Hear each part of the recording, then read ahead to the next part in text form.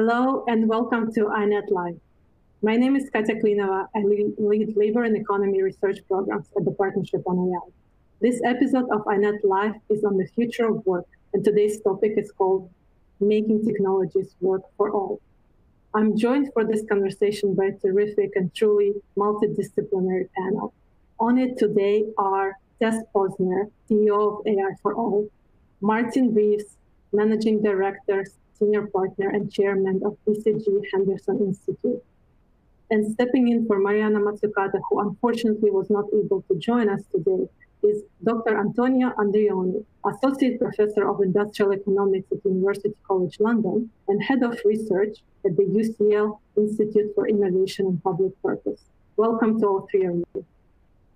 We will leave time at the end for audience questions. So to our audience, thank you very much for joining us today. And please submit your questions at any point during our discussion by clicking on the Q&A button. I'd like to start by acknowledging why today's topic calls for making technologies work for all. It is because in the last 4 decades, at least when it comes to wages and employment, not everyone has been sharing on the fruits of technological advancement. In theory, technology improves productivity, and productivity growth drives wage growth. But in practice, what we seem to be seeing is that productivity growth has not been spread uniformly across wage and education levels. The technologies of the information era have been hugely complementary to people with STEM skills, managers, and the so-called knowledge workers, and that translated into wage growth for them. But the median worker hasn't been enjoying those same wage gains. In fact, the wages of workers without college degrees have been stagnating and in the US even declining in real terms over the past few decades. So I'd like to invite our panelists to share where you stand on why people are getting left behind by the latest form of technological progress. Is the issue with technologies, with how we invent them, with how we govern them, with how we distribute or fail to distribute the fruits of their advancement, or there is some combination of all of those reasons? Antonio, would you like to kick us off? Sure. Thanks so much. Thanks for having me in this panel. I think your question is a big question in the sense that lots of the answers that we are going to try to give will have to take into consideration, first of all, what has been happening in terms of technological change. What are we really referring to?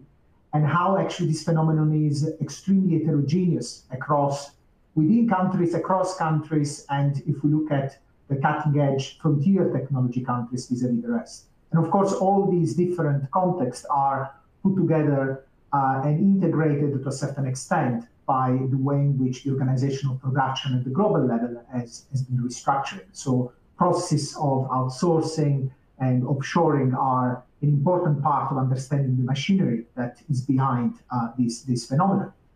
I think as well, the problem is to be able to understand what has been happening within firms, business enterprises, and why is that the institutions that could regulate these business enterprises have failed to actually address a number of distortions that we've been seeing happening for several decades, in particular in relation to work.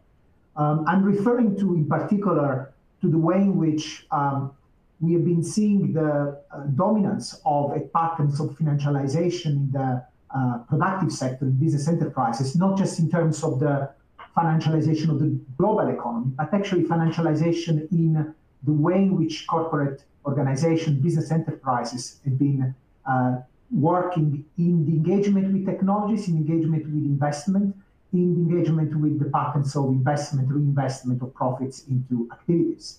We've conducted quite a lot of work with colleagues at IPP, but also with scholars like William Lazzoni, who has been raising this concern, in particular in the context of the US, talking about how the sustainable prosperity, the machines that generated the middle class, got broken at some point. And one of the mechanisms responsible for that was definitely the high degree of financialization that a number of companies experienced, and how that also trickled down along supply chains in these ecosystems of firms. And of course, this is important because firms who do not reinvest in their workforce might be innovative to a certain extent for a certain period of time, but this is not a sustainable pattern of development, and also a pattern to increase productivity. And in fact, you mentioned the productivity problem, and here sitting in London, this has been one of the major puzzles that the government has been trying to address over the years, major industrial policy plan and productivity plans. And again, the heterogeneity of the problem has made it very difficult to address it. But of course, cannot be addressed simply as a technical problem.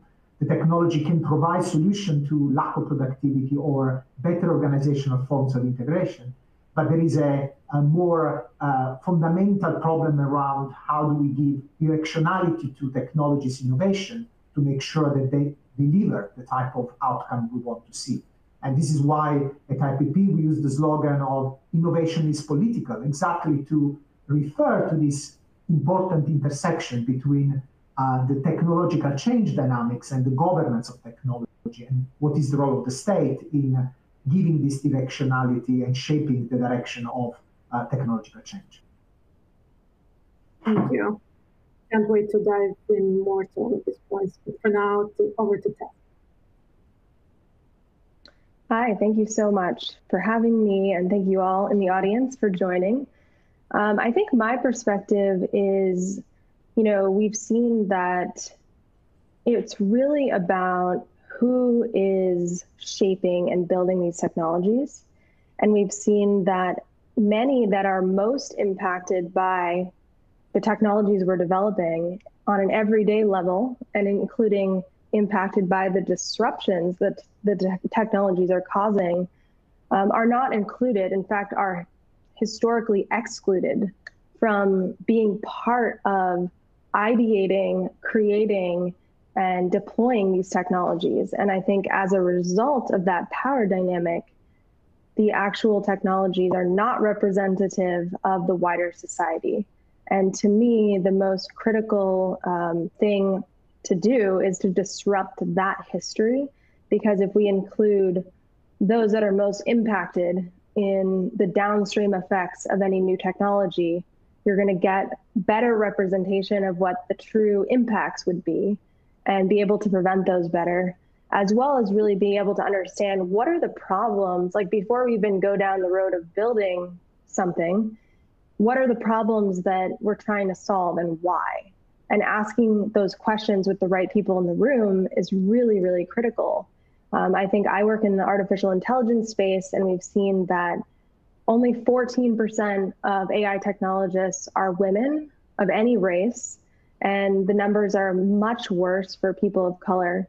And we've already seen, even at its nascent kind of development, how that has led to bias in AI technology that has directly harmed communities of color and women, whether it's lack of access to loans or insurance, or even misidentification by computer vision systems. And I think that this question becomes even more pressing in light of our current situation, where we have COVID-19 and the impact of the pandemic being felt more by women and communities of color. If we look at who the frontline workers are and who these people who are actually keeping our society together are also getting the most impacted by the economic impacts and the health impacts of COVID-19. So it's critical that we think about who is in the room in terms of who's making these decisions about what should be built, how it's built, and how it's applied.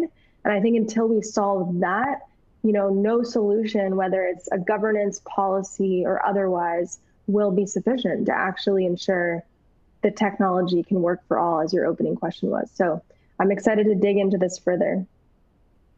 Thank you. Thanks a lot. Martin, over to you. Yes, thank you, Katya. Thank you for inviting me. So I'd say the question to the unequal benefits is actually not to begin with that cost, but to begin with the benefits themselves. So I think my first point would be that there are benefits. So some people are skeptical about whether technology has actually driven aggregate productivity up. I think if you de-average, we see that it definitely is, but it's very unequally spread. However, the securing the benefits for a nation or a corporation is far from guaranteed. It requires organizational innovation to unlock that. So if you're sitting in a country that's not generating benefits, that's a bigger problem than, I think, a problem of side effects. There are, of course, a lot of side effects. I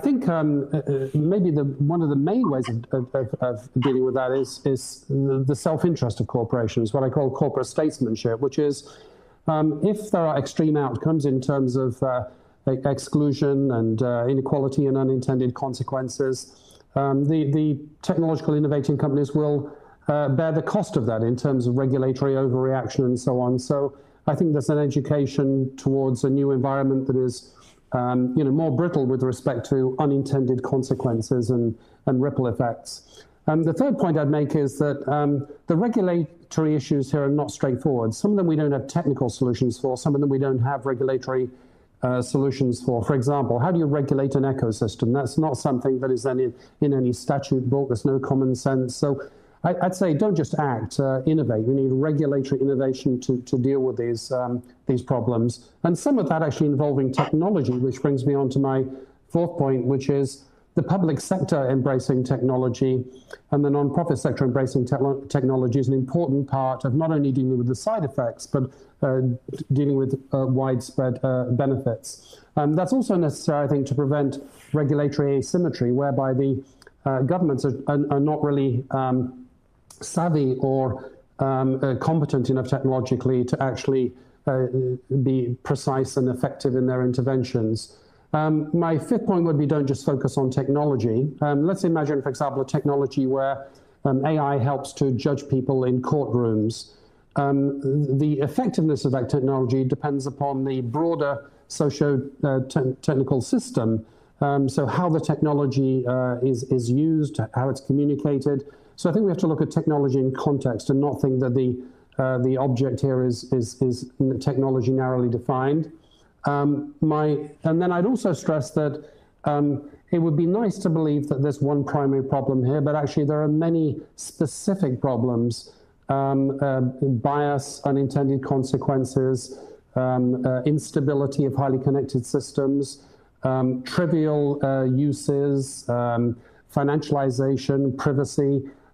Each of these requires a different intervention. So I think we have to be very specific about which issue that we're looking at. And then the last one, I'd say, it may be fashionable to attribute many of our ills to technology, but actually some of what we're talking about today may be a coincidence. In other words, we have seen a trend towards the financialization of corporate activity.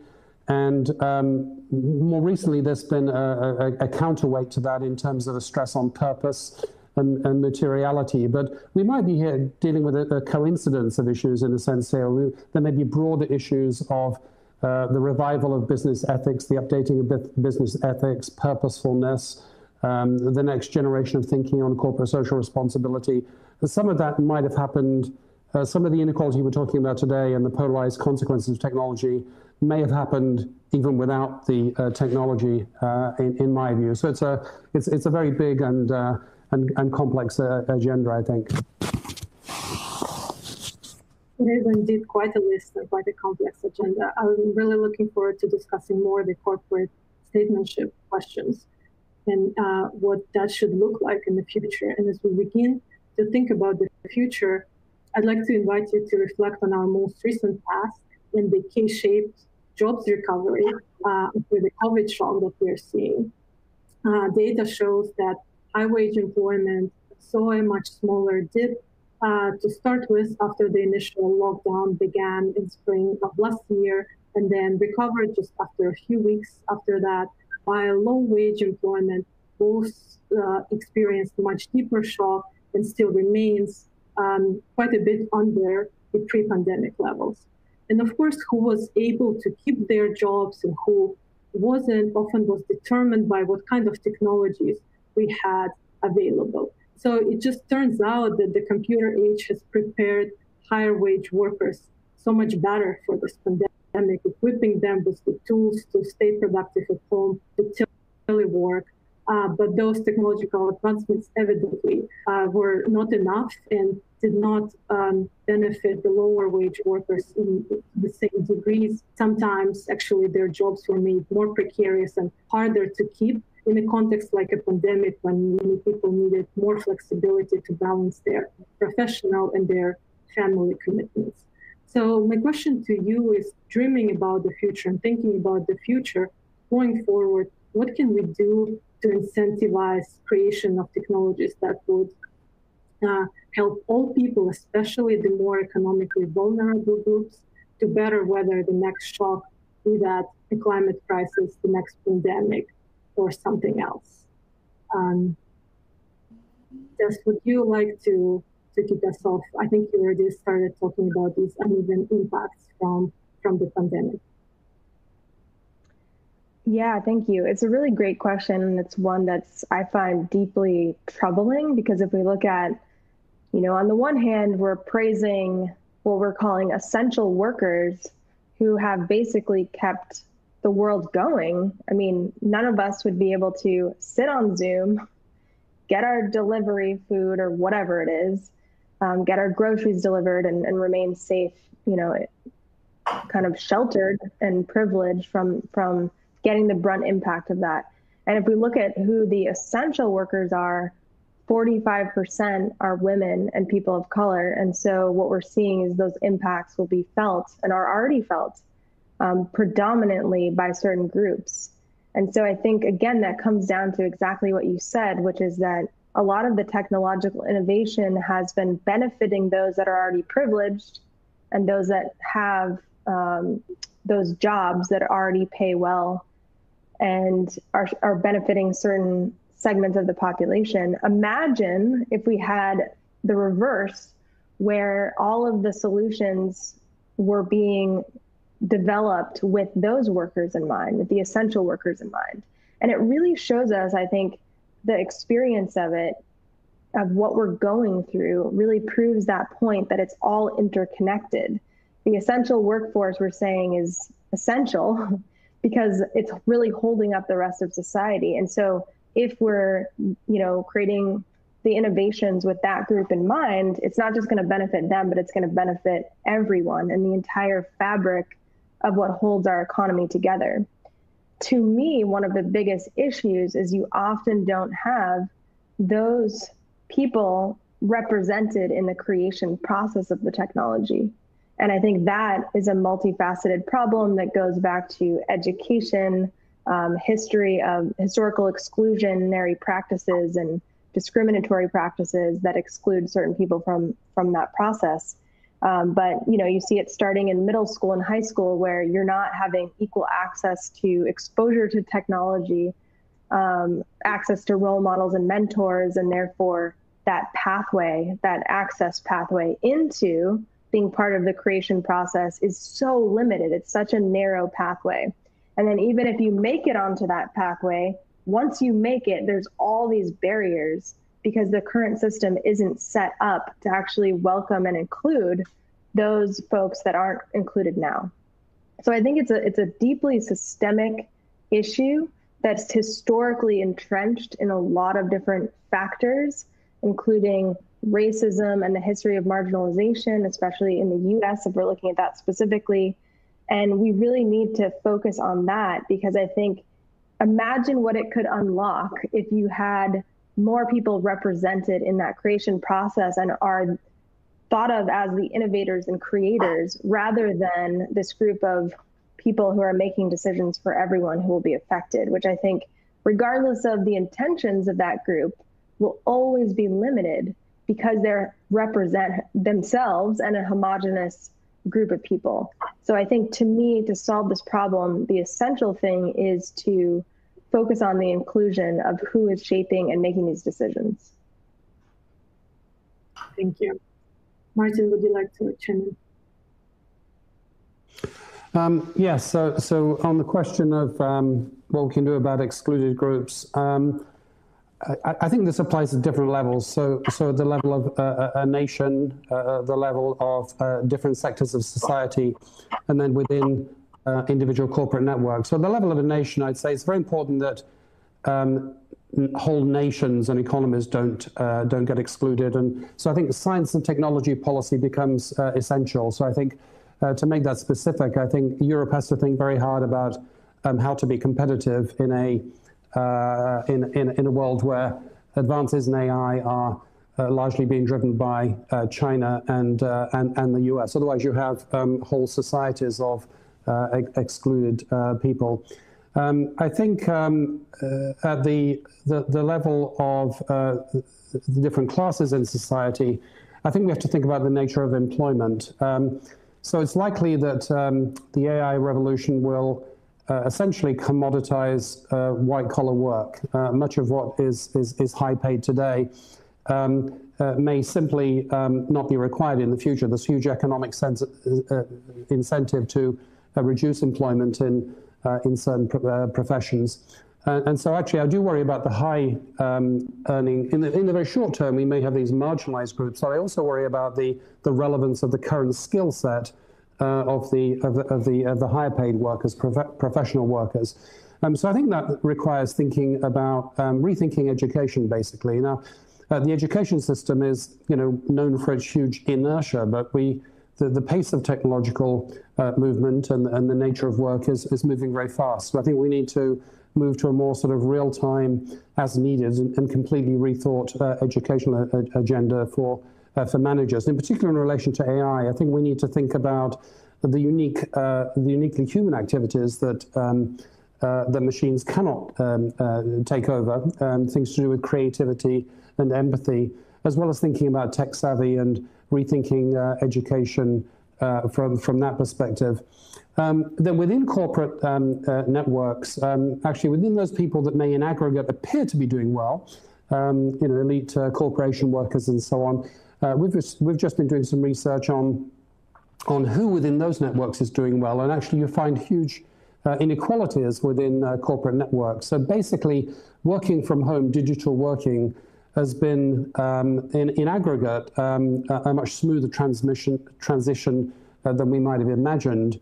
But it has focused meetings and communications on people that already have well-established networks. So new recruits, mavericks, brokers between different parts of a corporate network, people that are not central to the corporate network, basically you can see their communication patterns are being excluded. And the cost of that, of course, is not only the exclusion of those groups, but it essentially reduces the social capital and the future innovation potential of an organization. So we need to rethink how digital networks work and how we can capture that serendipity and that broader set of interactions that are essential for the longer term health of the corporation. But I won't repeat what Tess said, but I also very much think that the way to get a lot of these things thought about in the first place is to have a very diverse workforce that represents the broader society, because you will be raising the issues at the beginning of the innovation process that then become part of the solution instead of developing more narrowly targeted technologies and then bumping into tricky exclusion phenomena down the line. Yeah, thank you for raising this concerns. Tess, would you like to respond to that real quick before we go to Antonia? Yeah, if that's okay, that would be great. I just wanted to agree with something that you said, which I think, just to offer one data point at AI for All. So what we do, we're a nonprofit organization that focuses on education programs in artificial intelligence for groups that would otherwise be left out. And we work with actually 18 universities to host high school students and college students to really build their skills in AI. But to really build on your point about education, one of the things that we believe is really critical is this really focus on future-proof skills, right? Because when anyone enters the workforce, the shelf life of skills is shortening. So even if you learn, one programming language, by the time a high school student makes it to the workforce, who knows what that's going to look like. So it's so important to think about critical thinking, empathy, and really getting students enmeshed in the sense of like what the societal implications of technology are, and ethical frameworks and things like that, to get them to engage in those questions early, because those are the types of skills that you're going to need to answer some of these bigger questions. And I just wanted to offer this as one data point, that what we're seeing is that when you approach it that way, young people get really fired up about what kinds of solutions they can get involved in based on what they care about. And I think that also helps unleash their creative potential and that innovative potential that's really untapped. And so it has that multiple benefit of being this future-proofing skill set that will basically serve someone throughout their whole life as they have to learn new skills ongoing as the economy changes, but also brings out that innate potential to think about new creative solutions with that thinking. So I absolutely agree with you that, the education system needs to be rethought in context of this, and that will have tremendous benefits, not just for ensuring that workers can keep pace with the changes, but also really thinking about how to empower them with the agency to become creators, because we're going to need that in the future with the kinds of challenges that we're facing over the next few decades. So I just wanted to offer AI for All as an example of that, where we see over 60% of our alumni starting projects, AI projects in their communities to solve problems. These are high school students. So imagine what we could see if that was done on a massive scale. It would be beyond what we could comprehend. If I could just briefly respond to that, Tess, unfortunately, I've got a memory like a sieve, and I can't remember the name of the startup, but one good piece of news here is there are a number of startups that train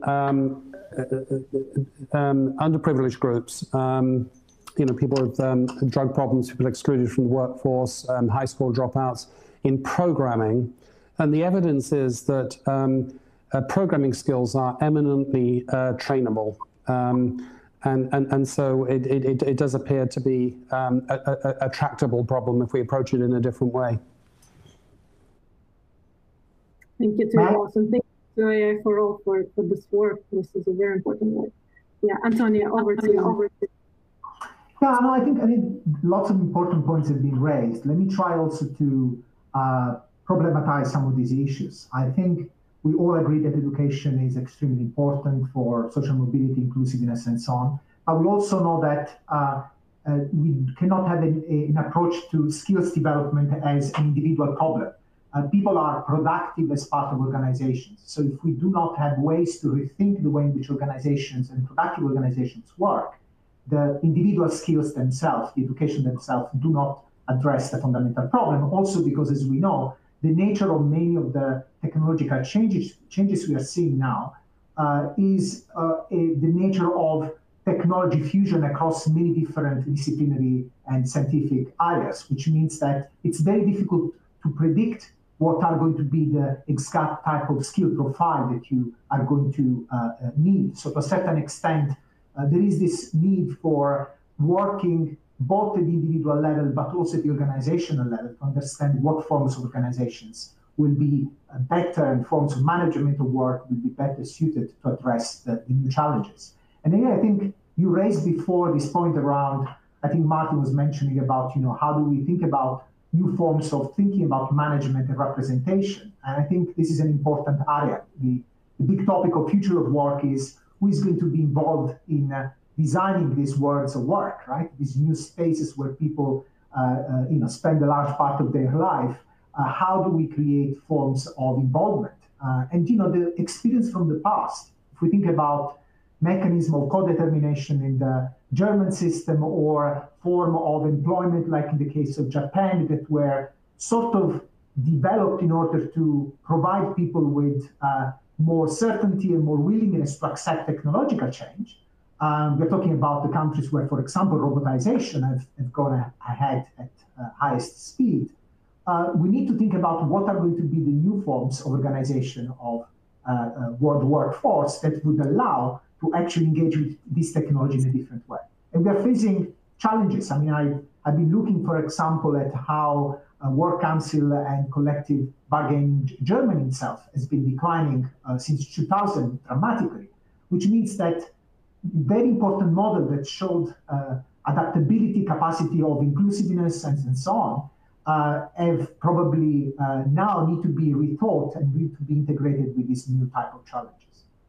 The other set of points that I think were prompted by what Martin was saying, I think there is increasing evidence that we should try to avoid as much as possible to get into this idea that we are in the middle of a revolution that is disruptive everything, right? So to a certain extent, even in the use of technologies like AI, there are a number of still challenges, and the process is perhaps more incremental in terms of changing the nature of works and jobs than people would think of. I mean, for example, for some of you interested, I mean, the MIT has just completed I think 2-3 years research program of the future of work. And part of the result is exactly trying to understand the heterogeneity of the way in which these things work, and also how incremental and how much space we have actually to affect them and give them some directionality, which I think goes back to the original point here.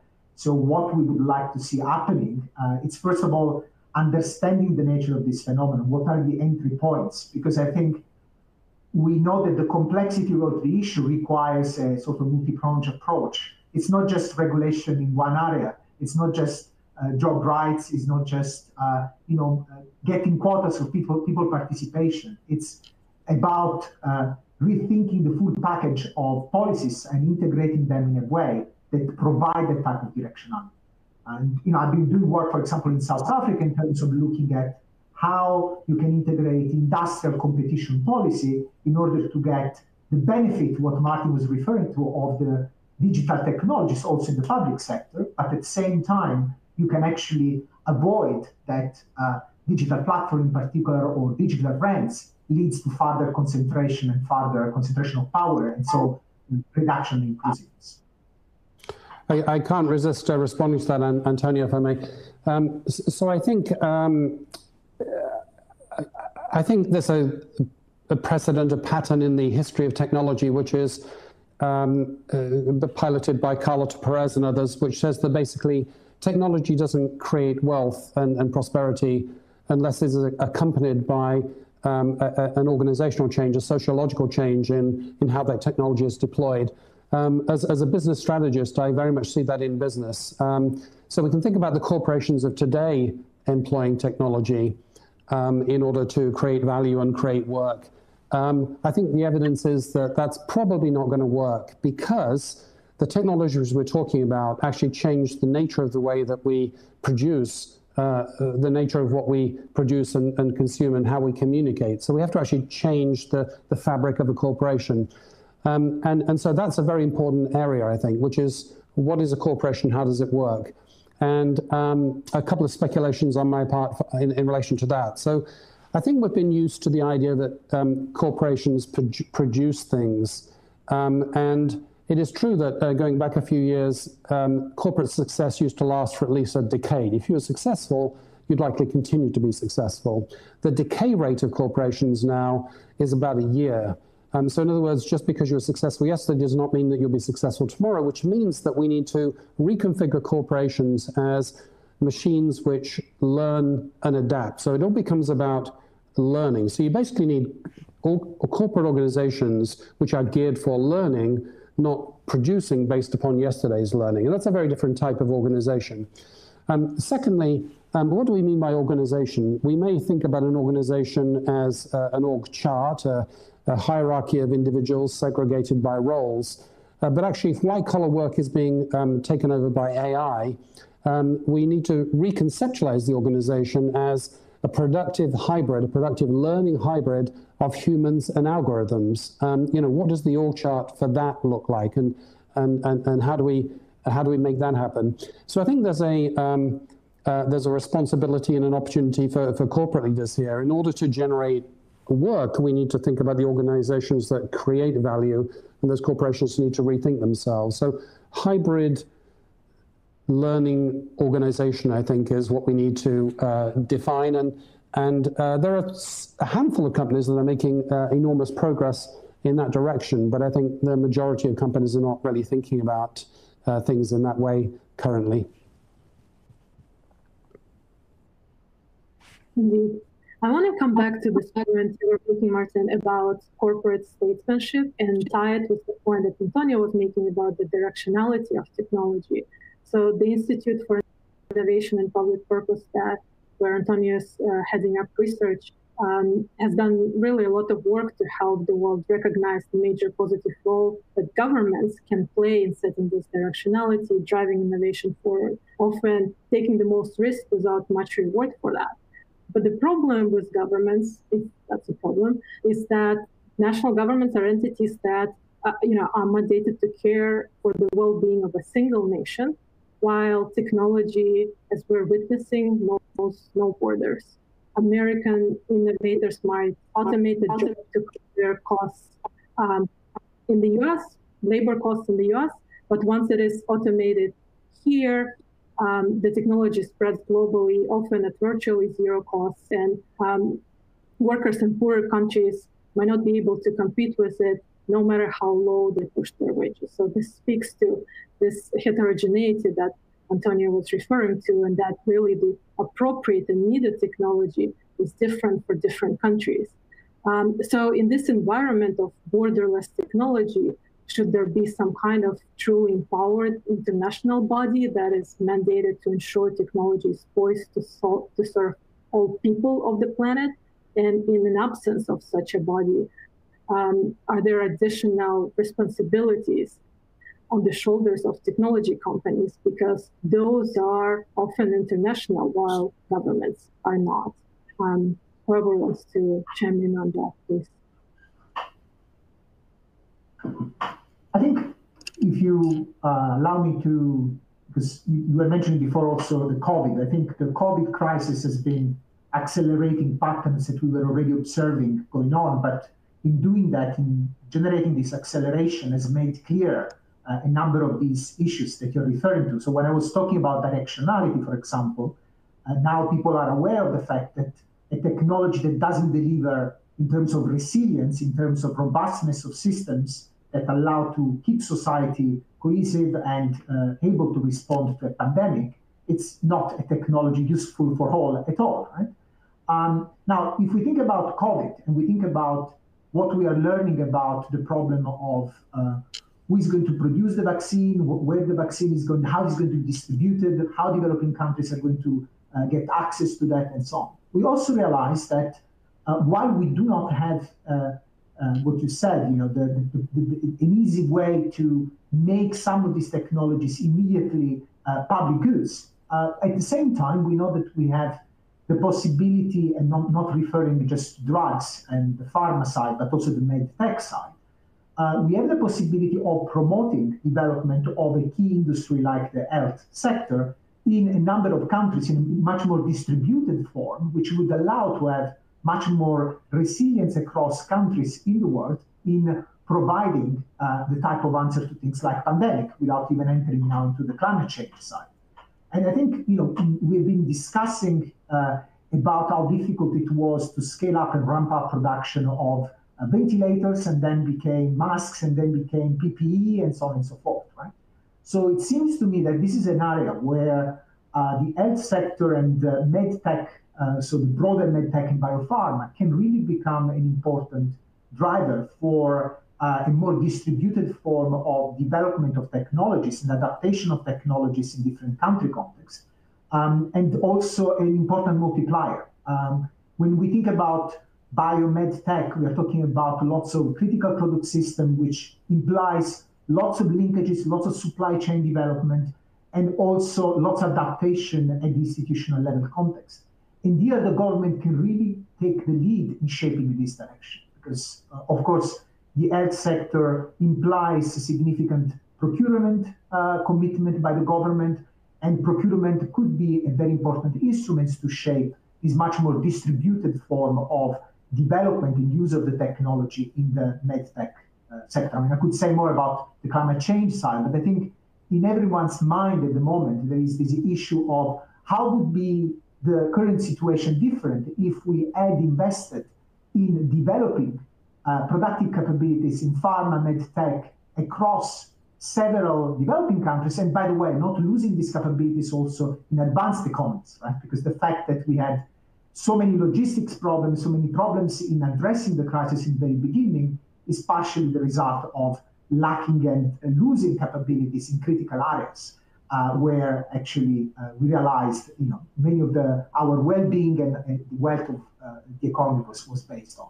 So I think this is an important moment where we can actually innovate both the technology and, much more importantly, the organizational level, in thinking how this can become an opportunity to actually open up a new, I would say, I like to think about this sector as a multiplier of development in a number of both developing countries and regions within developed countries where the desertification of the productive system has led to unemployment, has led to populism, has led to a number of challenges we're facing now. I think just to build on that and think about the question of, production of technology, if we think about something like AI, or even in your example around the vaccine and healthcare technology, then we think about the governance. So how is this being distributed? What are the rules and policies that dictate that? And I think back to your question of like a global technology council, that's this kind of top-down body that's trying to equally distribute these things. The third leg of that stool that we haven't really touched on is this idea of trust.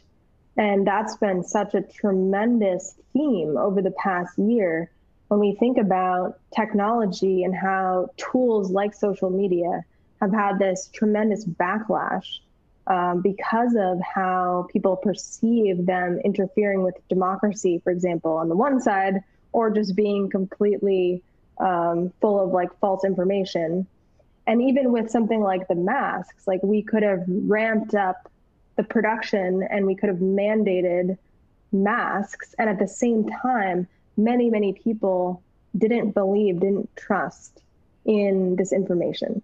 And so to me, there's like, we can talk about how the governance and the regulation, as well as the production side of things, can impact kind of the distribution, but what also affects the distribution is that trust. And I really wonder about that when we're talking about any kind of top-down solution, whether it's like this global body or the government, and really thinking about something that might be more decentralized and grassroots, and how we start to build that participation, because I think that participation builds trust. And that may look really different depending on how you look at it. It might be really grassroots. It might be education campaigns. It might be just people getting to speak out and feel heard in this space. But I think if we don't address that, any kind of policy or massive wide scale idea, it won't take root, especially in certain areas, is what we're seeing. And so to me, that's one of the key issues we need to address. And I think, again, it has to do with very complex pieces, but one way is, again, thinking back to this like participation architecture. How do we get more people to feel like they're contributing, like they're part of the solution, and that does build the sense of trust for any kind of solutions that we want to roll out or feel like are going to work for everybody, but they won't if they don't accept it. And I think, to me, that's a very troubling piece that isn't often talked about when we think about the solutions like governance and policies. Yeah, expanding on this idea of corporate statesmanship, what do we mean by it? So there is clearly a role for government. Corporations can't be expected to self-regulate everything in their own interest. You would have an enormous governance problem. However, there are problems with expecting too much of government for a number of reasons. Current political divisiveness and fragmentation means that governments are not in their best position to respond to many of these issues. The speed of development doesn't mitigate towards a government taking prompt action. Asymmetry of information. We don't have the best expertise on these new technologically related externality issues in government. Globality. Governments are national, not global. corporations, many corporations are more global, and also the complexity of the issue, the fact that we're not dealing with one issue here, we're dealing with maybe 50 discrete issues. So what is the role of the corporation in taking action beyond their own boundaries, either in their own enlightened self-interest or in the interests of the societies in which they're embedded? That's what I mean by corporate statesmanship. And I think some of the key elements of that, firstly, are to see that big picture, to say that is absolutely a role for the corporation. The corporation must shape its context. So in biology, it's called niche formation. In new emerging businesses, businesses have a role to play in shaping the environment in which they play, as well as playing in that environment. I think it's about expanding the canvas of consideration. So strategy traditionally has dealt mainly with issues of what you may call, next door neighbors, customers and competitors, but not really societies, regulators, and so on. Expanding the canvas, expanding the time scale of consideration, so not just the next quarter or the next year, but the long-term consequences of new social media models or whatever it happens to be. And then thinking about a more integrated way of thinking about those issues. So corporate social responsibility has played an enormous role in raising the interests of corporations on these broader social issues. But one of its principal drawbacks is it's not really baked into strategy. So it's almost like a parallel co-optimization of social issues and business issues. So you get a lot of contradictions. So a more baked-in way of thinking about what I call sustainable business model innovation, where you actually think about the limits as you stretch and scale a business model, and you, for sustainability and sustainable contribution, you actually think about baking those considerations into the strategy itself rather than into some parallel set of corporate measures. The final thing I'd say is, when corporations apply that enlightened self-interest, I think there's a growing awareness that constraints are not entirely a bad thing. So I think traditionally, coming out of the era of Reaganomics and free market capitalism, the idea was that perhaps the common sense idea was that regulation was something to be resisted because it harmed, corporate freedoms to create value. But of course, without any constraints whatsoever, and Tess referred to a big one, which is if we can't agree on what constitutes a fact, because we're all free to say whatever we like in whatever channels we like, then you start to erode the trust which affects the business of everybody. So, I think corporations thinking about the constraints which operate in favor of a well-ordered and sustainable game, which is in their long-term self-interest as well as society, is an important aspect of this. So I see, hopefully, a future where corporations will be, on a global basis, lobbying for certain types of regulation which are both socially necessary and in their own long-term self-interest. They become active shapers of the corporate context. So sometimes the debate is trivialized as CEOs taking a stance or not on an issue. Not taking a stance can seem irresponsible or amoral, and taking a stance can actually exacerbate an issue that is already polarized. But there are alternatives, of course. One creates platforms for dialogue. One can create fora for discussing new types of regulation. One can lobby for certain types of regulation. So all of that I call corporate statesmanship, and I think it's an emerging topic, an emerging art that I think will be more important moving forwards. If I may just respond to one point just Martin raised, I think we have the narrative around the state lack of capacity in terms of managing some of these processes actually is a self-fulfilling prophecy, in the sense that the more we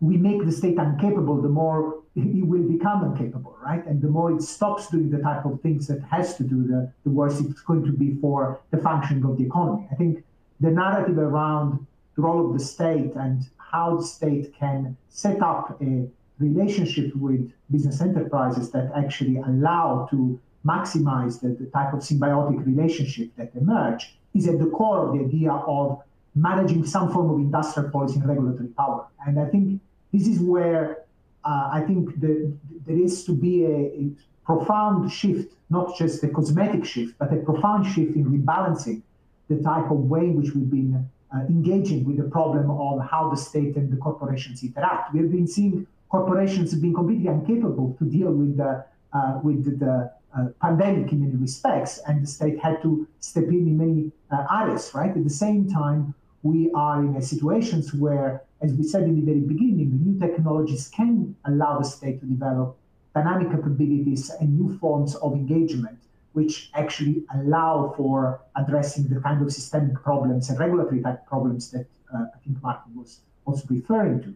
And I think there is an element of, and I share what Tess was mentioning, how do you rebuild a social contract? Right? How do you rebuild a platform that allows people to, beyond some form of simple etiquette around what is the role of the public, what is the private, but actually allow around specific problems to redefine missions or activities that actually are functional to the solution of the problem. And this can mean the new architecture of governance that we are not still seeing happening, and this is why I'm saying I think we should allow for a plurality of experimentation around how this platform of governance would work and how it would develop in different country contexts. Thank you. I want to move along to audience questions. We have quite a few really interesting ones, and because we only have, I'm going to string them into themes and combine a few questions into one. So there's definitely a theme coming across about antitrust. What role can it play in driving inclusive economic outcomes from technological advancement, as well as taxation? People are asking our viewers how technologies can be inclusive if profits are being diverted into tax havens. And also there's a question around what US could learn in terms of regulation from Europe and from the UK, which I think is especially relevant question on the eve of the US presidential inauguration. So if anyone would like to comment on any of these aspects, please chime in. I'm not an expert in regulation, but just to comment on one aspect of that, which is, so I think the anti-monopoly issues of a large part of the debate is focused around, breaking up the tech oligopolies. I would separate the creation of the benefit from from dealing with the side effects, and I think it's very important that we, many of the technologies and the benefits of digital platforms rely on the efficiency of scale. So I think we need to think more in the direction of the distribution of benefits rather than measures that may undermine the ability to obtain those benefits in the first place. So this is the difference between saying, e-commerce is too concentrated, let's break it up, and we need to balance the efficiency of the model with rules about distribution of benefits, inclusiveness of partners, and so on. I think going the second route is, in aggregate, perhaps more productive from my perspective.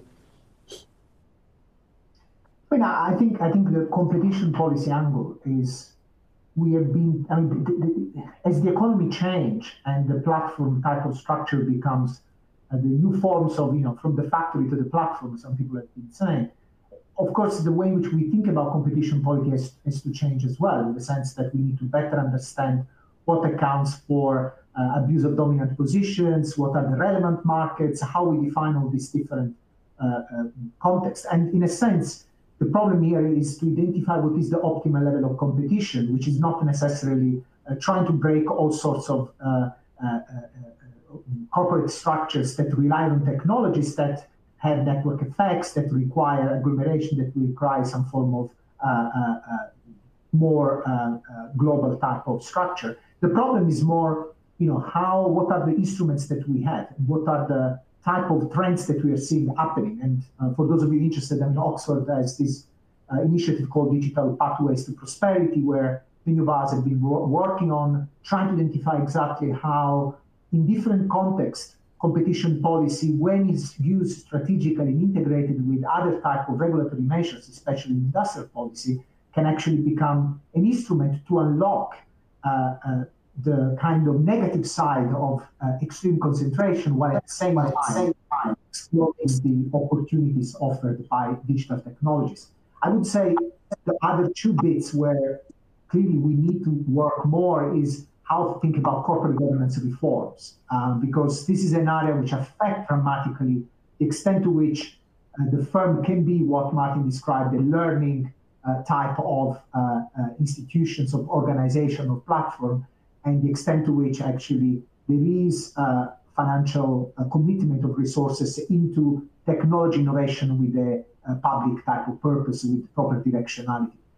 So I think these two are key areas that require rethinking in this new context of technological change. I'm just quickly responding to that.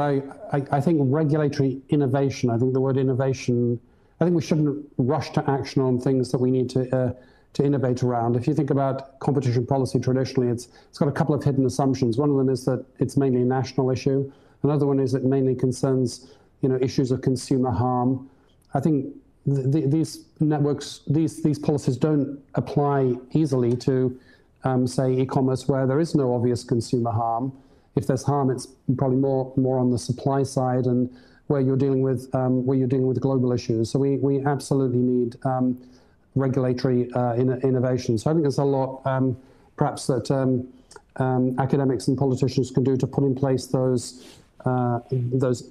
that international collaboration around regulatory innovation on, and this is a whole set of issues around, privacy, interpretability, unintended consequences, transparency, and so on, so that we have new, more subtle ways of dealing with these issues.